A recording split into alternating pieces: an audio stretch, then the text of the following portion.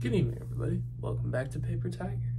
So I'm continuing the theme of asking my friends for what topics and videos they want done on this channel. And this week, the suggestion was how to feel more secure in your early 20s. And as someone that's in my early 20s, I feel like this is my wheelhouse. I feel like I am an expert on this. I can tell you everything. I can tell you how to feel great and secure, and you don't need to worry about anything. Kind of. I can tell you up until a point because I have only experienced so much. So I'm going to do that. I'm going to tell you what I have learned in I guess it's January. I graduated in August. I don't know how many months that is. August is the 8th month. So 5 months, roughly? Yeah, 5 months. So in the 5 months since I've graduated, what have I learned? What do I think is the best way to feel more secure in your early 20s? When some people still think of you as a kid and don't think you're ready for certain things, can't rent a car, adopting a dog or a pet is, more difficult. Your parents still don't think you're capable of doing things fully. Whereas, you have to be an adult, you have to get a job. Everyone's expecting you to have a career path and have everything figured out, but you don't, and it's all over the place. So what do you do? Well, I've had this discussion with a lot of people, and most of our discussions have led to Maslow's hierarchy of needs, which I will put up here. And this is a very, simple psychological theory where basically this guy was like, hey, every human has a hierarchy of needs to have a fulfilled life. So, the bottom is, food, housing, the basic needs of survival. And then next is income, relationships, friends, and then above that is a purpose, and then above that is spirituality. I did not remember the pyramid before this, I'm gonna be totally honest, and I didn't write it down in my notes because I thought I could improvise and just know it all, but I think that follows a similar line. I don't know, you guys will see it on here, so it'll make more sense for you guys. So all of our discussions have kind of gone back to that. And I've always been once I had my apartment, that felt like a little layer of myself had been taken care of. And then once I started working a part-time job to pay for my apartment, I felt like a little bit of a layer had been taken care of. And then when I got my full-time job, my first real job out of college, I'm now in the point again where I feel like how I did as a senior in college. Now, as a senior in college, I was very, very on my shit, personal growth wise. So I was meditating, I was eating healthy, I was working out, I was very, very disciplined. And I lost that in the summer because I was graduating, I didn't have a job, I didn't have a house, everything was uncertain. I didn't know if my friends were moving, I didn't know if my girlfriend was moving, I didn't know where I was gonna live, and it was a mess. And so I couldn't really work on personal growth at all because I had things that were more pressing and more important that needed to be figured out.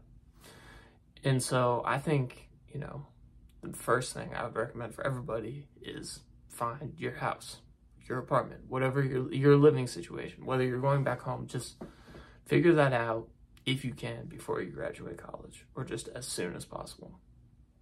After that, find a part-time job that doesn't suck. I was a barista at a coffee shop, and it was great, and it was awesome. I worked, as many hours as I could there. I think at the most it was 26, well no, because it was 4 6-hour shifts, 24 hours. Tips were good, pay wasn't terrible, and it was fun. I loved talking to people. I loved hearing people's stories, and overall it was just a really good job. So I think that is really important to hit those two early on, and then you can lead yourself into finding an actual job that pays more and slowly building up, financial security. Now, that takes time. That took me from August to, well, no, because I didn't even have an apartment. The summer I was in limbo. I was working at another job at the MMA gym and whatever. So, school ended before I graduated in August and May, and then I did summer classes and study abroad and worked and had to find an apartment. So it took me I will say this, it probably took me from June to December.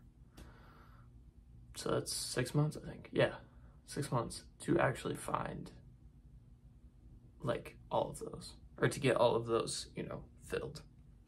And so now I'm in this phase where I am looking to further myself in terms of like being more social, creating like a third place for myself, learning more things, you know, teaching other things to people, you know, trying to figure out what I want more from my life, because now I have the security that I had in college. Now, some other things I would recommend that we kind of talked about in the loving yourself video are set goals, but in this case, especially small ones, because when you're like, you know, so anxious and like stressed and like trying to find a place to live and trying to figure out where your next phase is going to be, or what you're going to do, or what your job, or where money and food are coming from, like any small accomplishment is great. You know, try to keep your good habits as much as possible. That was a really big problem for me. I lost a ton of good habits over the summer, so try to keep your good habits as much as possible. You know, I think habits might even be more important than goals. If you can keep your good habits, then I think you'll have a much easier time. And just take a learner's mindset to everything. I know a lot of the times people are going to be assuming, you know, you're a kid, you don't know much, and you're going to be like, hey, I went to school for 4 years, I'm 21, 22, I've done this, I have all this experience. But you still have a lot to learn. And I feel like if you go into things with more of a learner's mindset and a growth mindset and less of a closed mindset about like life in general and, you know, your capacity to learn new things, I think that transition from teenage, college, early 20s to more adulthood and sustained security will be a lot easier. Meditate. I know I say that for everything, but I'm telling you, it helps with everything. It just makes everything so much easier. Be confident. Try new things. Break fears when you can and what you can afford to do. Obviously, if you're starting with a part-time job or something, you know, you may not have a chance to go travel alone in Thailand or something like that, but break little fears. Build some confidence. Go out to bars with people. Be social. If you're in a new city and you need to meet new people, you know, join like a soccer league or something, or go play pickup basketball somewhere. Like, keep it very, very simple. And the last thing is just try to be as self-sufficient as possible. I found myself in this phase really trying to rely on too many people and not relying enough on myself, because I was like, well, I'm 21. I can't rely on myself. I need to rely on my parents. I need to rely on teachers. And that's good to an extent. Like, I would go to teachers, I would ask for advice on career stuff, you know, grad school, because I was kind of thinking about it. I'd rely on my parents, you know, financially a little bit for help, and rely on them to be like, hey, what should I do? When in reality, the only person that can decide what to do is you. And you're kind of in charge for your life for the first time. And it's a little overwhelming, but when you build more confidence and take more responsibility and, you know, start making money and being like, hey, you know, this is my apartment that I'm paying for. This is, you know, my job that I'm working for, that I found. This is, you know, something that I did, like a Paper Tiger. This is my brand that I'm building, my like passion. Everything gets kind of easier and you get more confident and you feel more self-sufficient. Again, I think meditation really helps with this, because you can do like confidence meditations, and they'll, you know, you'll be sitting there, you'll be calm, your thoughts won't be racing, and they'll be like, hey, remember how resilient you are, remember what you've been through. And this is less of like a egotistical confidence that you might have when people are treating you like a kid, where you're like, hey, I'm not a kid. And this is more what I'm talking about with the meditations, is more like, okay, I know I've done this. This is good. I'm in a good spot. I'm prepared, but I can also learn more. Not like I'm not a kid. I already know everything. I don't need anybody's help.